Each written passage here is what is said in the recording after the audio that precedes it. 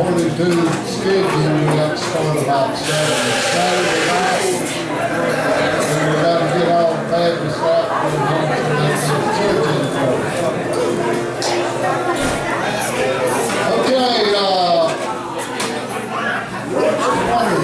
did somebody tell me if they can hear back there? Is those people all, y'all hear?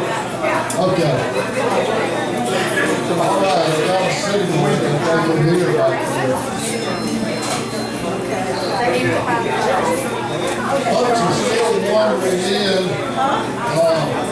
This is number 3. We're oldies storytelling night at wonderful golfing grounds in downtown Greer. We have a really nice lineup. How do you do that? I don't know.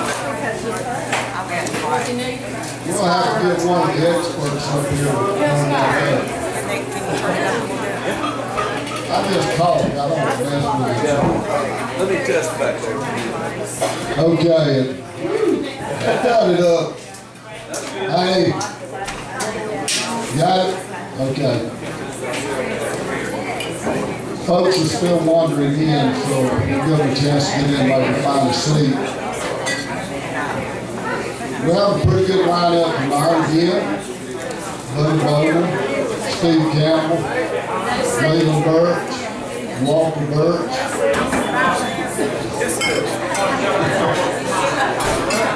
Don Brown, Steve Campbell. The ones on the agenda, of course, it's open mic. Anybody wants to get up and retaliate if they get talked about. Got Eddie Hardy way back in the back. He's going to get up, tell a few jokes, a couple of lies. Nothing like Greer folks. You know that. You meet them everywhere you go, or you know somebody. I'm going to tell you a little story while everybody's eating and getting warmed up. Kathy and I used to shag a little bit one time. So we have a pretty wide network of shag friends. One night we were out shagging this couple that a lot of you know, Jim and Donna May. Y'all know them, Walter knows them. All you guys know them. Anyway, we know them through the shag community. So they come up to us one night, we're out dancing. Hey, you know Yvonne Lynn? Like, yeah, you know Yvonne. We're right in her in Panama City at the shag party down there. So they talked about her all night long. She didn't have Ray with her, she was out with a bunch of ladies that were partying down in Panama City. And that's kind of odd, Panama City. We went down there one time, Kathy and I went with Jim and Donna, a bunch of other folks, and we almost froze to death. It got down to about 25 degrees. We did not take one winter piece of clothing at all. We flew down on Thursday, I think, and Jim and Donna had already driven down, and we shared a condo, and everybody kept sending us pictures, and everybody was laying out by the pool on the beach having a big time. Boy, we got down there, and the first night was really nice, and then a cold wave came in, and we didn't have one long sleeve shirt and no jacket, nothing. So we had a miserable time. I walked to the Walmart store and got us the best jackets I could find, which in Panama City, they don't carry real heavy coats in Florida. But I'm not going back. That was a miserable experience. But I ran into Yvonne last night. She's up from Augusta, her and Ray, and came to see her mom. And I told her about this event. And so they're here tonight. So Yvonne and Ray and Miss Lynn are sitting back there. Glad to have them with us. Okay, who wants to lead us thing off tonight? It's going to be a toss-up. a couple of people have already told me no. So I know everybody don't want me to talk all night because I've already run out of stories. Eddie, you want to lead us off? Steve, one of you, somebody. Ronnie, Bruce.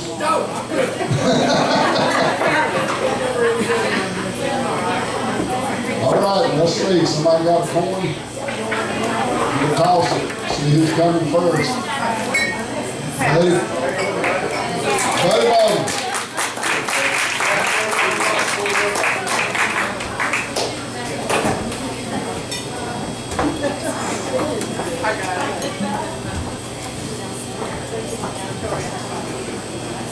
You been back there? Okay. See some familiar places. Excuse me. Familiar people around here tonight. We're allowing some people other than very high oldies in. Horace Jones, Jackie, O'Byrne's High Boy, Taylor's Boy. Wasn't even Wade Hampton then, was it? Well, it's good to have you.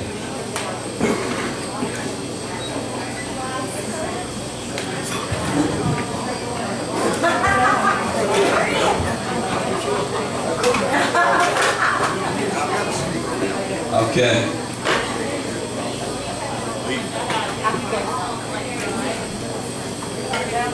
I'd like to thank Lisa Hawkins Lynn for getting this thing together. Lisa, it'd be nice if you came up really first and thank a couple people while you're here, sweetie. Come on up.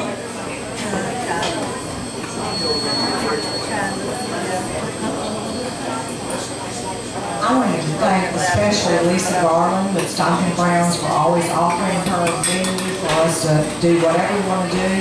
And she just says, Lisa, you and Claudette and the crew just do what you need to do to make it fun. So y'all please give her a round of applause because this is her job. And tonight I want to tell you that we have a corporate sponsor, 2 of them for tonight's event. And that's so that all the pictures will go on Greer Today online. And that is run by Scott Stevens and Jim Thayer, who are both here tonight. We're really happy to have them here. So we appreciate y'all, Jim and Scott, very much. The 2 sponsors are Tony Norris for Toyota of Easley and Stan Coster at Valentine's Trip. And they graciously said, we'll sponsor it, we'll promote it, we'll put all the pictures online for you. Everything you need to know about, you can go online and look for them. So, and one of the reasons we wanted to do this tonight was to have a kickoff for May. You know, we do this big reunion every May 17th, or the Saturday after Mother's Day. So please go ahead and put it on your calendar now. Tell everybody we have big things planned. We're not going to tell you what they are because it's fun. But anyway, it will be at the Cannon Center again this year and just mark off May 16th and May 17th. And we hope to see every restaurant filled between 5 and 8 o'clock, and then at 7:30 or 8, we want you to come on down to the Cannon and be with us. Y'all have fun tonight. That's what we want to do. Thanks, man.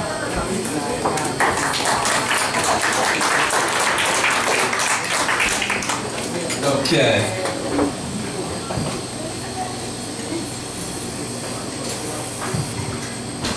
Not quite enough. I don't want to go big backwards, but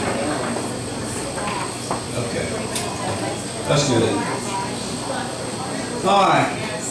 Do you remember when the trivialities of today were a big deal? Some of the things that we think are trivial today, they were a big deal back in the 50s, 60s.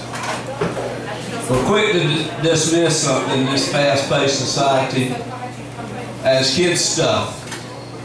And yet we're gathered here to remember the times when we were young, all of us, when we were kids. And it takes, in my opinion, it takes empathy, and a lot of it to feel as we once did, just to backtrack and put ourselves in the mind of that 16, 17, 12, 13-year-old, whatever age you may have been at that time.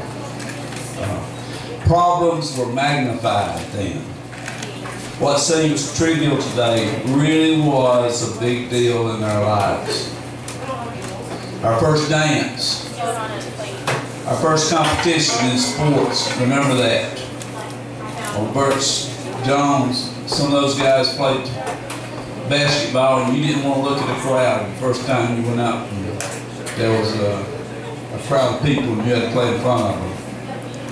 You just felt like you wanted to occupy this little space, and then eventually you felt a little bit more at ease, and then you were taking it all in before it was over with. But that first time was kind of like you were in a state of shock. And I think that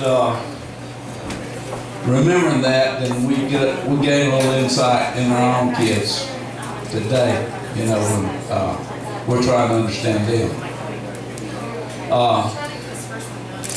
If someone had mental problems in those days, they were crazy.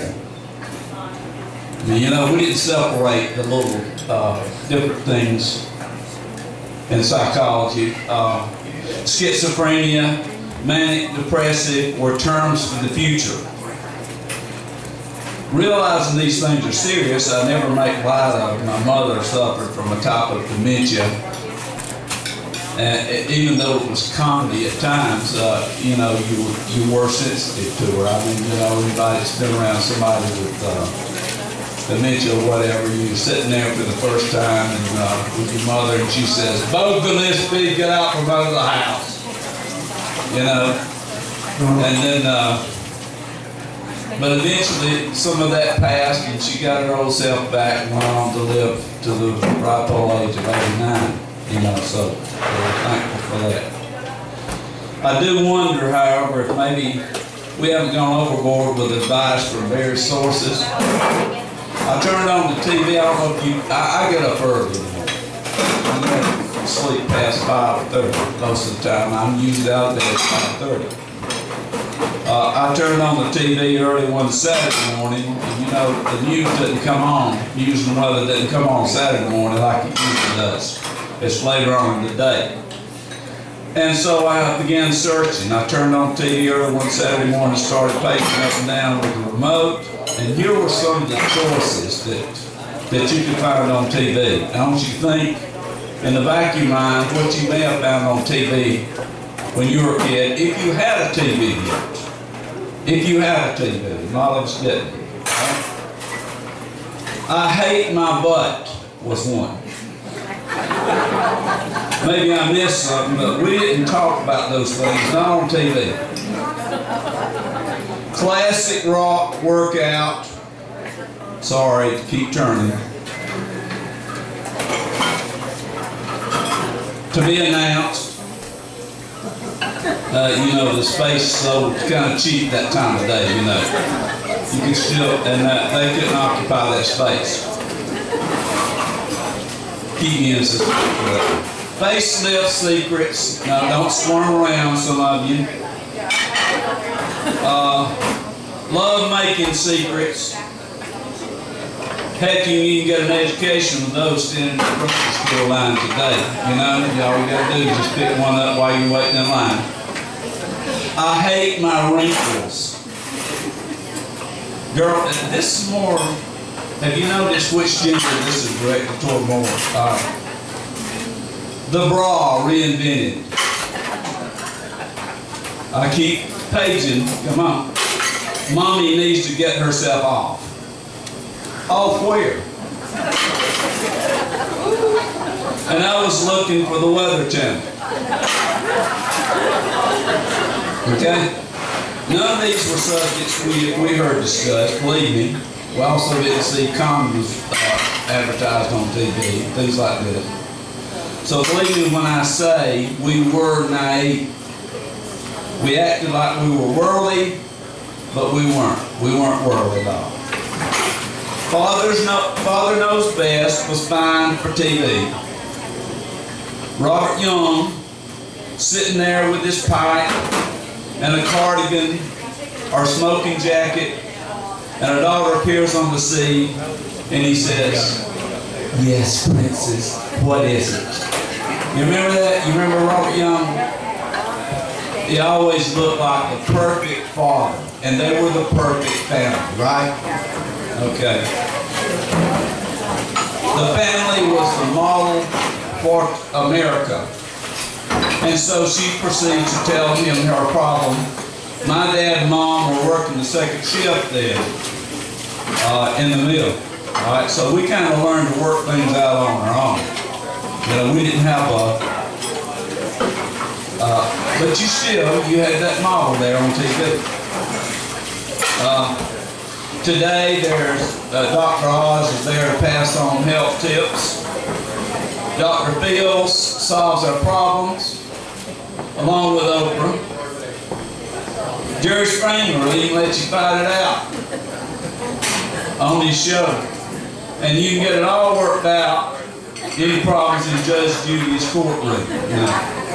The lady makes more than anybody in show business I've heard. I like $900,000 per session every time she gets on TV. And there are people who eat it up. Okay? In 1951 Greer, we did not have those luxuries. We didn't even have a TV at that time. Okay? If someone had a problem, we did like Crocodile Dundee. Tell Dunk. Don't tell someone else, and pretty soon the whole village knows, and it's not a problem any longer. That's what we did with our problems. I'd like to read you a little small thing on, it's called The Tiny Cabin. I have a lady who was, that I talked with years ago, and who's retired, sent me this, The Tiny Cabin. A social worker from a big